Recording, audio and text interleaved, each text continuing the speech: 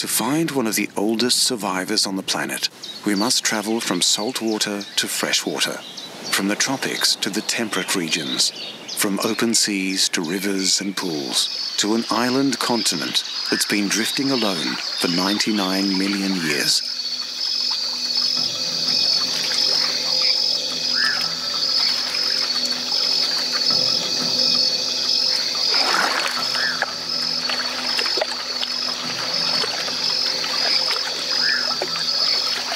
The platypus, part mammal, marsupial, part something else.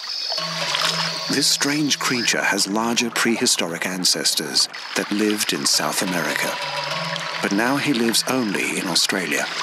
The male has poisonous spurs on his hind legs. Venom production peaks during the mating season, so these spurs are probably used to compete for a female.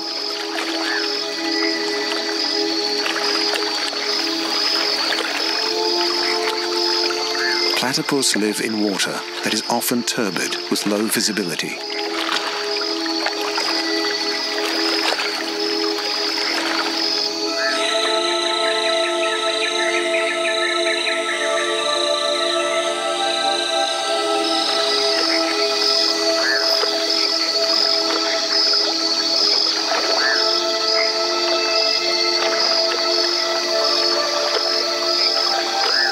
The platypus is very well adapted to such an environment.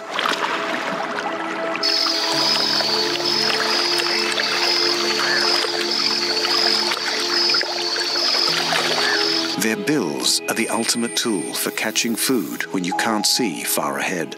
Rows of receptors precisely detect the tiniest movements in the mud.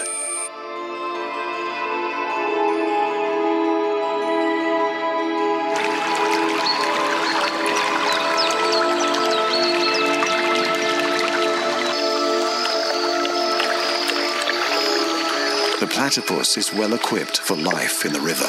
Skin between the toes has evolved to form webbed feet, homegrown flippers for underwater speed and maneuvering. Even their choice of food is a key to survival. Platypus eat a broad range of animals, so they have many options, from insect larvae and worms to yabbies.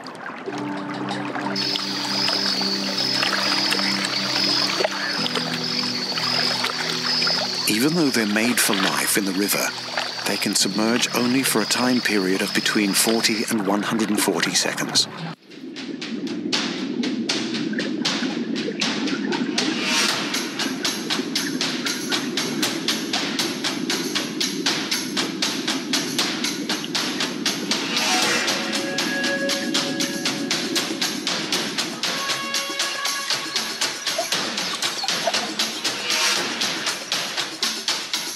Australia is a dry continent, and platypus need water to survive.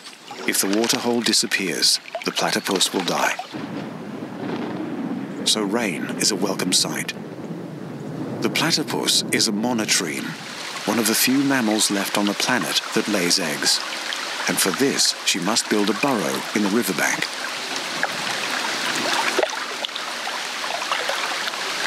Platypus fur can trap a layer of warm air. Even when the weather's wet, he stays warm and dry. If the worst happens and food supplies dwindle, the platypus has one more trick. He stores surplus energy as fat in his tail to be used up in lean times.